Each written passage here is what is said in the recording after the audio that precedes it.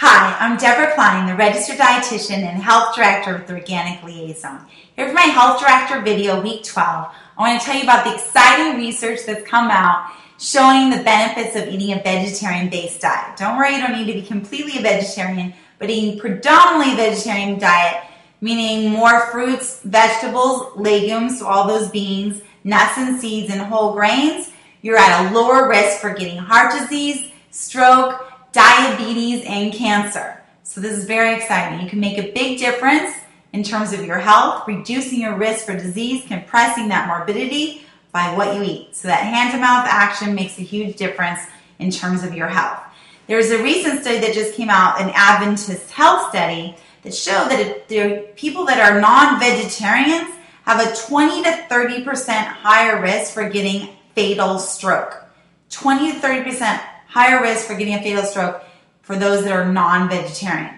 So eating a more vegetarian-based diet definitely makes a difference. Make sure you get a complete protein. Follow my mnemonic, my grandmother likes nuts and seeds, to get a complete protein when you eat vegetarian. So my goes with grandmother, milk goes with grains, so cereal milk, grains goes with legumes, so a whole grain tortilla or corn tortilla with some black beans, lots of salsa and guac. I had today for lunch. It was amazing. No tortilla bowl, lots of lettuce, salsa, guacamole, black beans, and rice.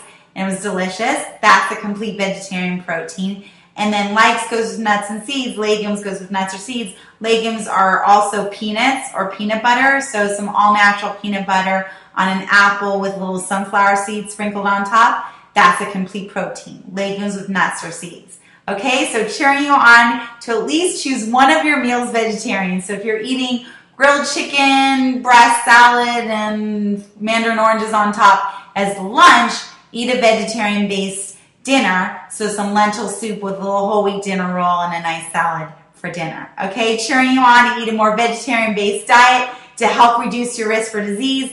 You'll actually have a lower blood pressure, lower triglycerides, lower creatinine, lower uric acid.